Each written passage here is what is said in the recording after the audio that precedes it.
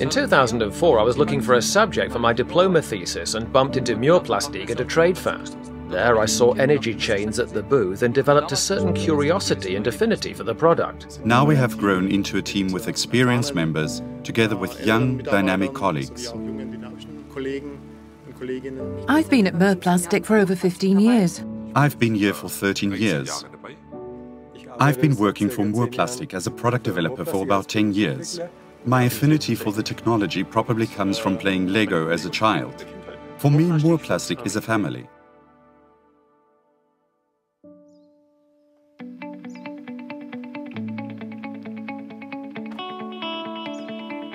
I was then exclusively traveling abroad for 11 years, promoting the company business worldwide.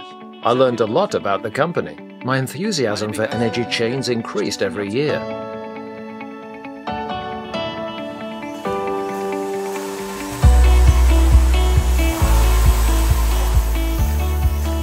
Energy chains have been used by Murrplastik for several decades now.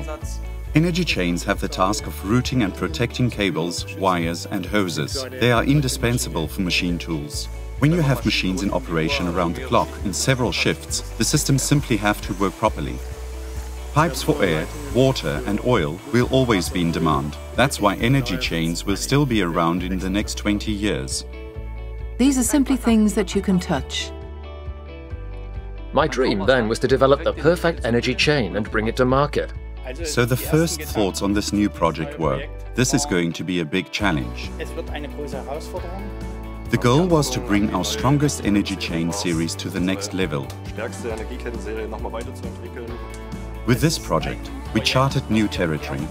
We have never before tackled a technically challenging project quite like this one. It should incorporate all the customer's wishes, easy to install, quiet when running, a durable, stable chain to achieve better unsupported lengths.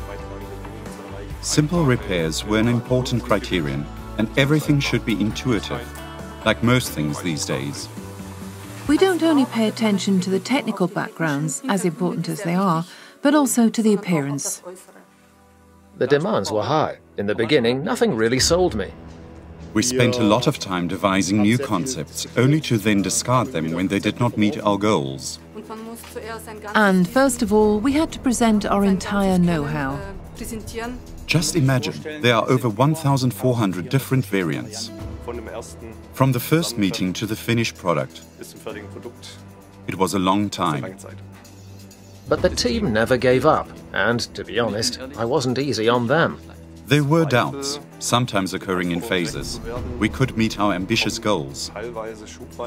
An error occurring in the development process is associated with a lot of effort, costs and time. When the first parts were then on the table, it was clear to us that we couldn't put the solution on the market as it was.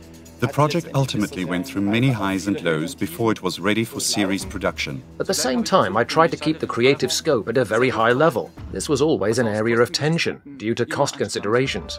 As a business person, I obviously see optimization potentials in the price. It must become cheaper. We test for durability and quality. We have already developed a large number of energy chains. Now, though, we got together to perfect all of this in a single chain series. The ideas then came from everywhere at some time, in the team, in discussions, by trial and error, at home, during sport, from everywhere. Basically, our whole developmental power was fed into this single energy chain. So the ideas of young and old alike have resulted in a new product, a great product. And this has resulted in us constructing the production tool. And this was indeed a historic moment for me. The highlight was when the first components came off the machine. It's like a baby being born. Even our families know for certain that we have achieved something great here. It's the small details that make the chain what it is. I'm confident that in the end there are no loose ends. Otherwise, we'd never have realized the product as it is now. My first impression of the chain was, wow! I'm convinced we have succeeded in evolving the energy chain. Of course, Evoline is not only meant to please us, but primarily our customers.